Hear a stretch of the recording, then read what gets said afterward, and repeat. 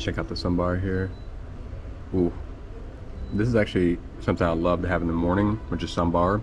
Great on the throat, helps you wake up. If you're ever feeling sick or anything, just like, I want sambar for some reason. Peas and rice. Looks like a very homey dish.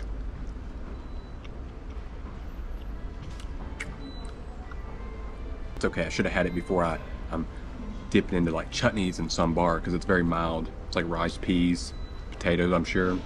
Maybe like some type of dal, but too mild for me after eating so much chutney. Ho, ho, ho. Can I get both of these together? Well, it gotta be chutney and potato. You gotta get these together. That's when it's gonna be at its best. Mm.